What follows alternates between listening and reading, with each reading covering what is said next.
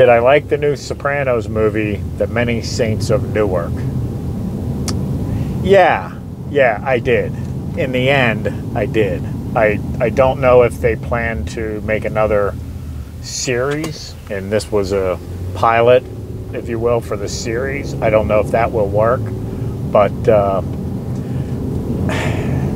so the movie, without giving anything away, most of the movie, I will say, as I watched most of the movie, I felt disappointed because I really was looking forward to this. I'm a big fan of The Sopranos, and when I saw this in the theater previews, I was excited. I rewatched the entire series of The Sopranos in anticipation of this movie coming out. If you're a fan, and like I am, if you're a Sopranos fan, that's why you want to see it. I would recommend rewatching the series if you have time for that. Because there were a lot of somewhat subtle things that you may not catch, connections back to the series, questions answered, reliving now in real time experiences that were only shown in flashback, kind of memory dream form. There was some of that, but okay, I was disappointed, I think, because I didn't connect with the characters, and that's not surprising.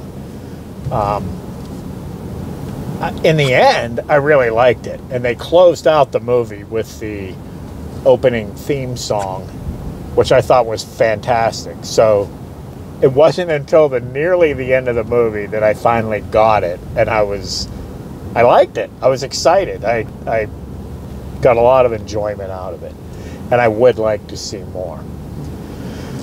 But so one of the keys to success for television series, these what I call feature film quality television series, which for me, I think The Sopranos was the first one, the first that really stood out. Prior to that, most television shows, they'd be okay, but you knew you were watching a television show. And when you went to the movies and saw a feature film, you knew that you saw the difference in quality of production and storytelling and characters. Way better in the movie theater.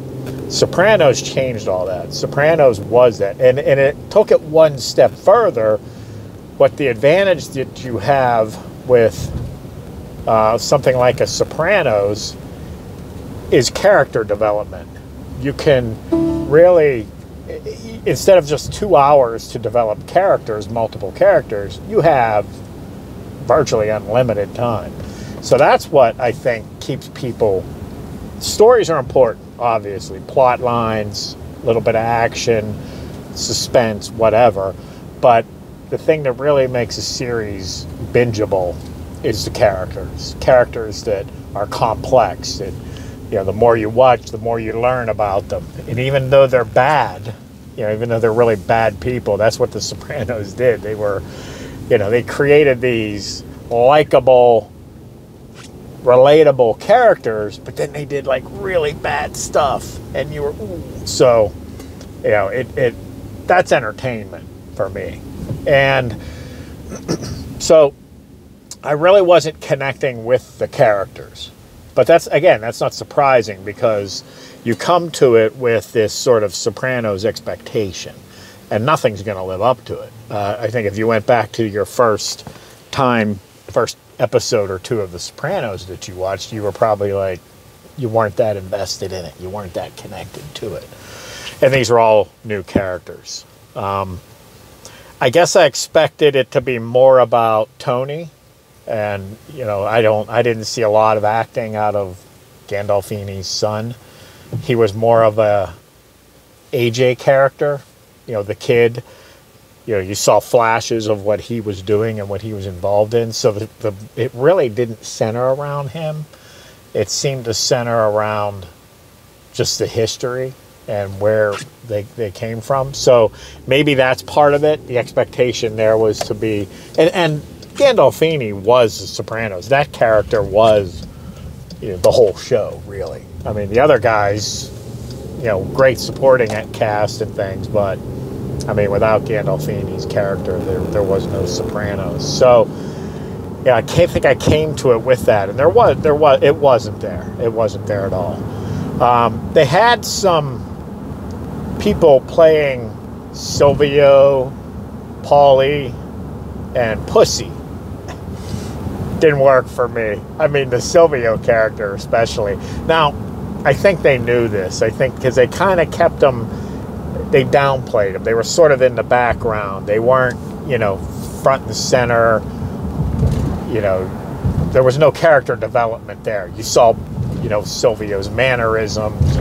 You know, I mean, Pussy introduced himself as Pussy, but they really were not significant characters in the film. So, you know, if they created another series, will they develop that more? Maybe. I don't know. But for the movie, they weren't. They were just sort of almost like bystanders. And the Silvio character in particular, I mean, if you're familiar with the show, you know the mannerisms that Stevie Van Zandt had. He kind of mimicked those, and it sort of was, I don't know, kind of cartoonish. It wasn't believable. So, some people said that the acting was over the top. I don't know, maybe. I mean, you know, I think I think the problem there was you didn't really connect with these characters, because you could have said that about the other show as well. But okay, so when did I start to like it? Well, some things happened, and I won't tell you what happened. But as you know, if you know The Sopranos, you would like characters, you would relate to characters in their struggle, but then they would do just really bad things, and you would have a hard time liking them.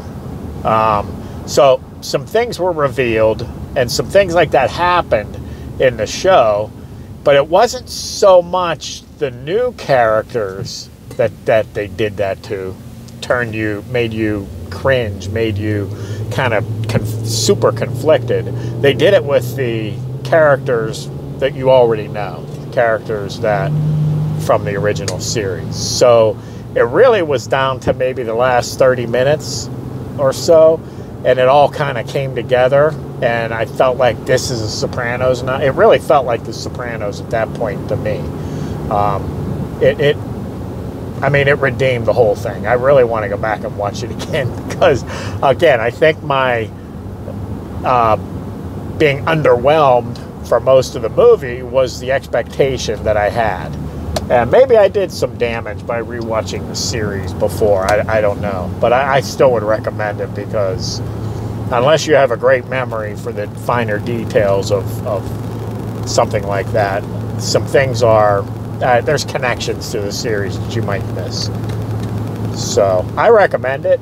I mean, it's on HBO Max if you have that. It's in the theaters. My expectations were way high. I was like anticipating this, kind of like some people, I guess, anticipated the Star Wars movies and things like that.